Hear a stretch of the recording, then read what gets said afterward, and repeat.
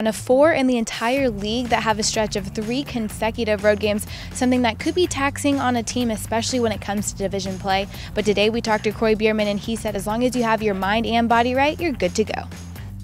It can be hard on a guy's body if he's not paying attention to,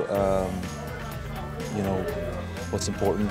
Good nutrition, good hydration, good sleep, things like that, your recovery process. But if you focus on that and pay attention and put a little bit more attention to detail on that, you should be okay.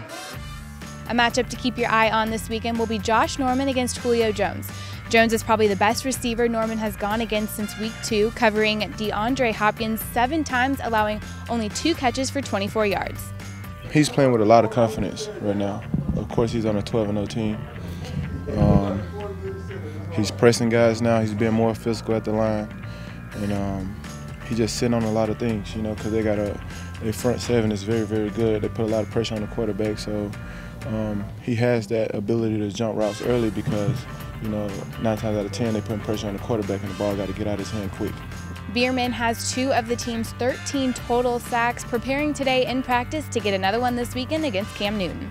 Make sure that you pay attention to the fundamentals of the game and practice cohesively as a unit together, and know that the guy next to you is going to do his job and fill his gap, and you got to do the same. So you got to get kind of back to the basics and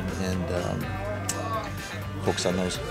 Stay up to date on everything Falcons football right here at AtlantaFalcons.com, as well as follow us on all of